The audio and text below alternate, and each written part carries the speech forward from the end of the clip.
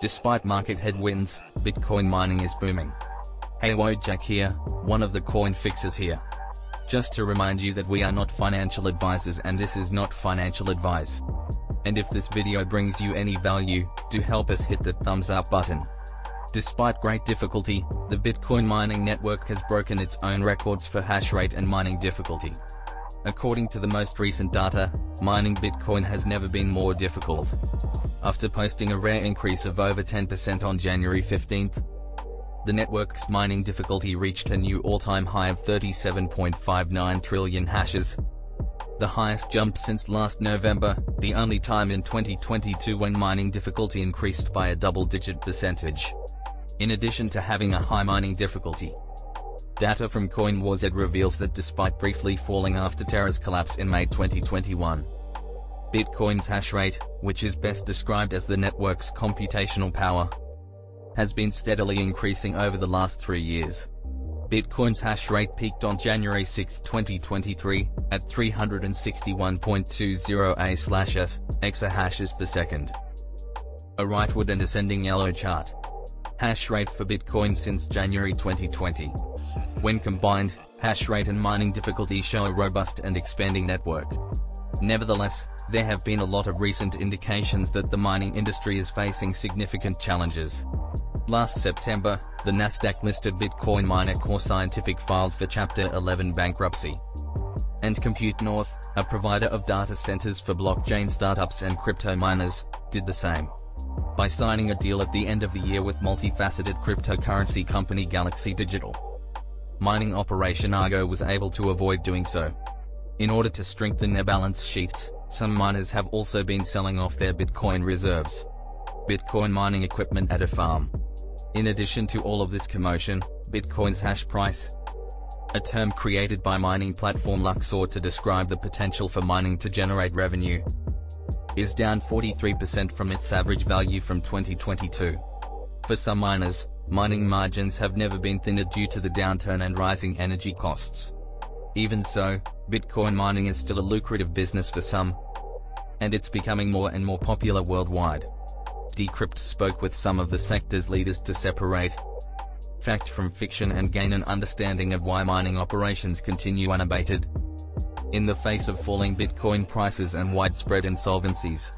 Hash rate and mining difficulty, a brief introduction.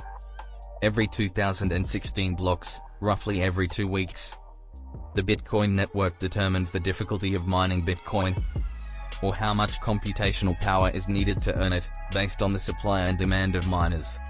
The competition to confirm a block, and receive the reward, increases as more miners are deployed, which ultimately increases mining difficulty.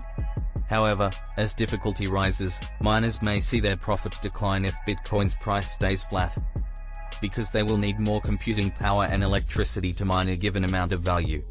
It is impossible to gauge the sector's temperature solely from mining difficulty metrics because rising difficulty also signals a robust and expanding network. The hash rate now. Simply put, Bitcoin mining rigs work to validate logs of transactions, or blocks, which are then added to the cryptocurrency's immutable distributed ledger system. Block rewards in the form of Bitcoin provide miners with a financial incentive to do this.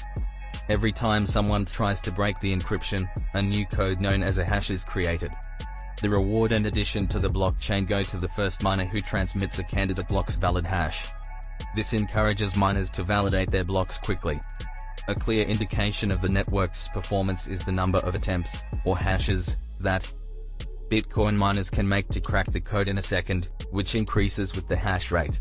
The Bitcoin network is currently operating at an astounding 273.76 A/s, which translates to nearly 273 quintillion code-breaking attempts per second made by miners. The state of miners. According to experts, mining economics has a way of separating the wheat from the chaff.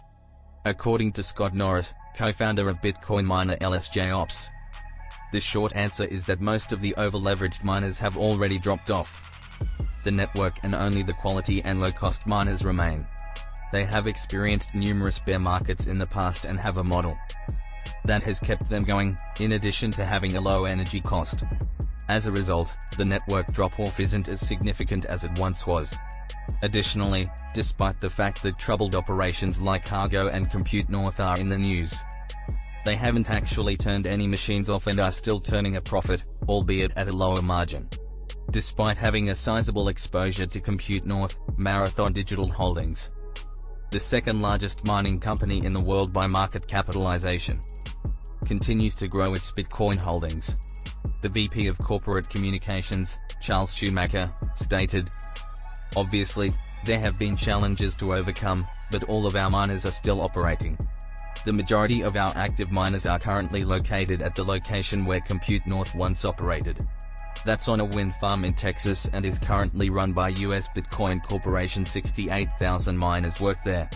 The total company headcount is close to 30 people now," he said, adding that, "Because we outsource, we can run pretty lean." He added that negotiating contracts and what we're paying for energy, and a big part of it is the efficiency of our mining fleet, were other reasons for Marathon's tenacity. Additionally, Marathon has been adept at navigating capital markets and raising money at advantageous times. "We haven't ever been forced to sell Bitcoin. We've let people know that we plan to start selling some to help with operating expenses.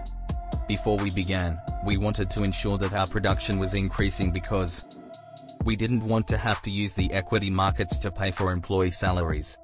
The business should ideally pay for that, and we would then use outside capital for growth." Marathon is one of numerous miners who are currently using rigs that were purchased in advance. According to Joe Burnett, head analyst at Blockware, this is a standard practice. Building out mining infrastructure can take years. According to him, some of the infrastructure that went online in 2022 and even the beginning of 2023 was paid for with money raised in 2021.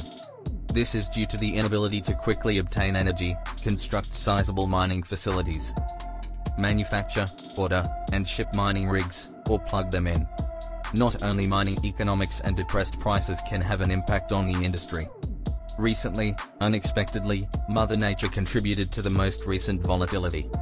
According to Colin Harper, head of content and research at Mining Op Luxor, an increase in mining difficulty of more than 10%, like the one observed last week, is relatively very high. This recent significant growth spurt was not brought on by a sudden, massive hardware deployment, though. Instead, a stretch of unfavorable weather in North America before Christmas was to blame for a negative adjustment that was quickly reversed by an upward readjustment. According to Harper, when the cold front swept across North America, some miners shut down due to operational difficulties, while others reduced their power draw to supply electricity back to the grid in response to power shortages. But when the bad weather passed, those miners went back online, increasing hash rate and causing a significant increase in mining difficulty. According to Harper, 37A/S, or roughly 14% of Bitcoin's hash rate, went offline due to the cold snap, which caused block times to significantly slow down, and the mining difficulty adjustment to decrease by 3.59% on January 2nd. 37A/S reconnected when the bad weather passed, said he. The upward adjustment we saw on January 15th was due to faster block times, which led to faster block validation. Always, someone, somewhere will mine Bitcoin. Energy is currently not in a bear market, despite Bitcoin. Industrial electricity costs have increased 16% between 2021 and 2022 compared to this time last year, while the cost of Bitcoin has almost halved. So, at what price would mining stop being profitable for Bitcoin? It's complicated, I guess.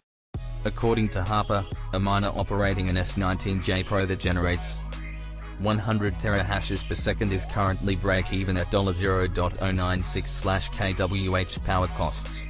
That break-even would become $0.048/kWh if Bitcoin's price were to drop in half from here. In essence, Bitcoin mining would cease to be profitable only if its value reached zero. Even in the most extreme nuclear bear market conditions, someone, somewhere has power cheap enough to mine BTC, he said.